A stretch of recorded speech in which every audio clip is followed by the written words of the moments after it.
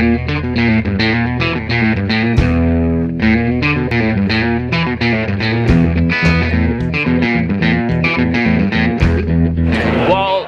back. We just want to thank you for joining us here at Talking Missions. My name is Brad Murray, and I'm with Chad Bruneski. So Chad, we got chatting, and you work with an organization. What do you call the organization? It's called the Great Commission Foundation. Okay. Great. Chat about how you got working with the Great Commission. Sure. So I grew up in a Christian home, and my dad was a pastor. Both my brothers are pastors, and I went the business route. Okay. And a few years ago, my wife and I decided that long-term ministry was the plan for our family, and it was time to look at that. We explored long-term missions.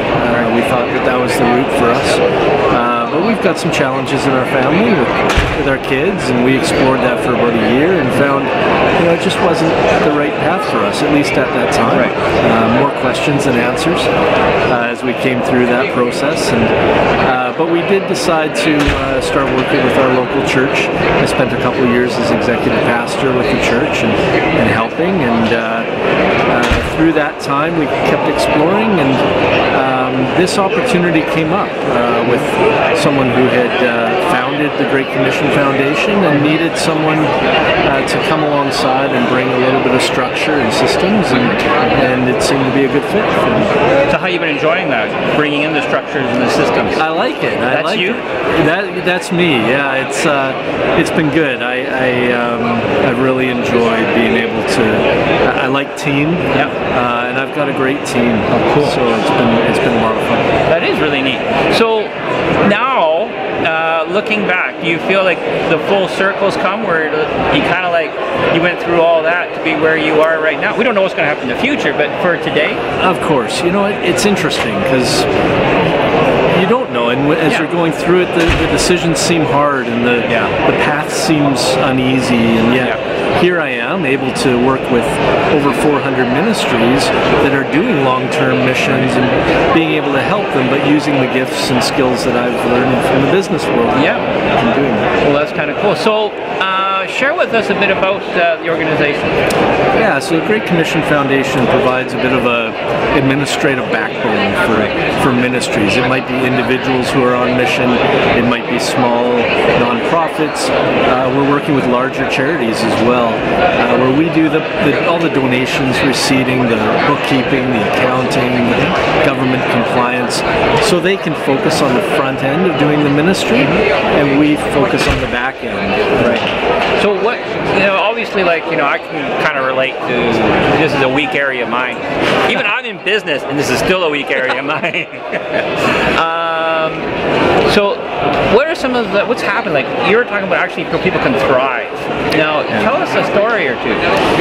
Yeah, I really believe too many situations, people are trying to do everything, and they set out to achieve a goal, but the reality is there's compliance, and there's accounting, and there's stuff that has to be done, and they struggle with it. So I can think of, we have a great couple who's working in Nigeria right now.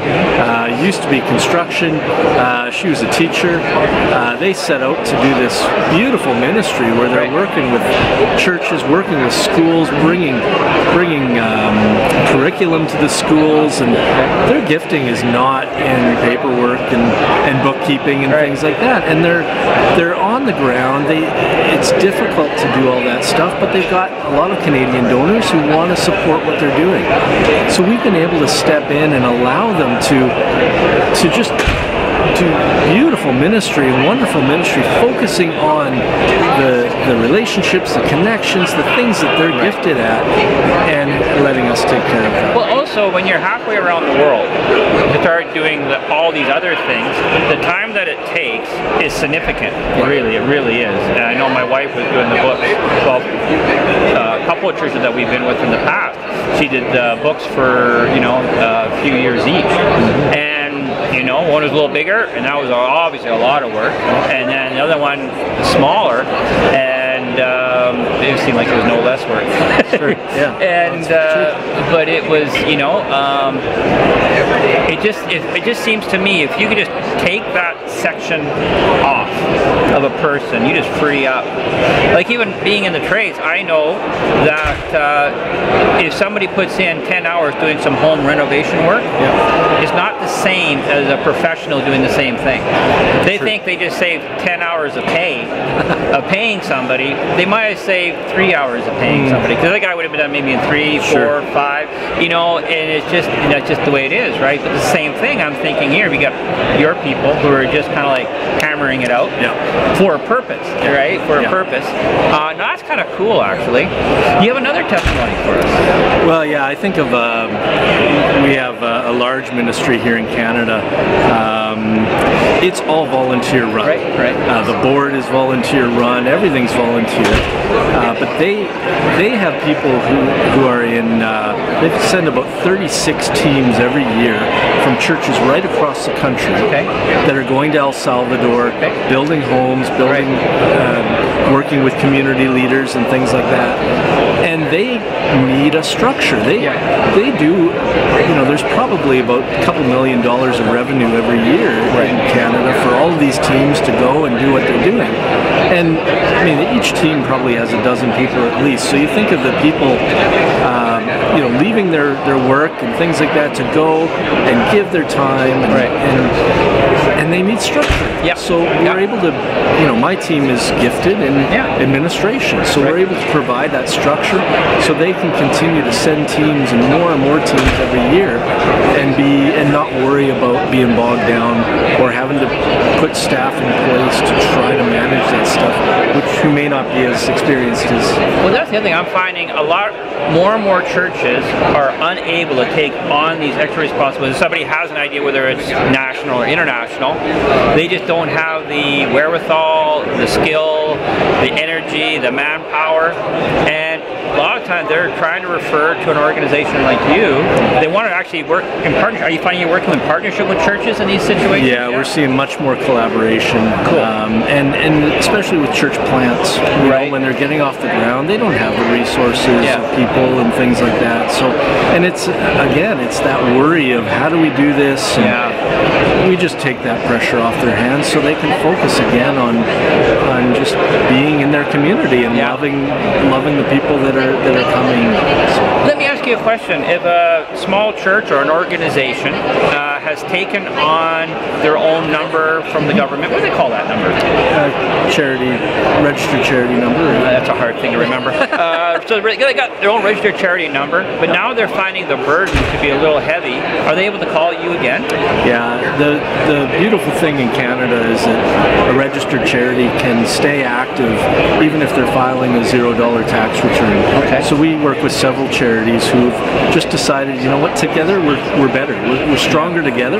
You guys do what you do really well, so we're not going to worry about it. And so they'll file a $0 tax return, but we don't get involved in telling them, you know, how they should be running their ministry. But we can provide that charitable oversight to make sure that they're being run in the right compliance with CRA and with the right rules and not worry about it. Yeah, I remember one of my first years of business and taking my stuff to my accountant, and he's looking over my books and he goes, that is actually technically allowed, but for some reason it's a red flag, and they'll might decide to audit you. Is it worth it?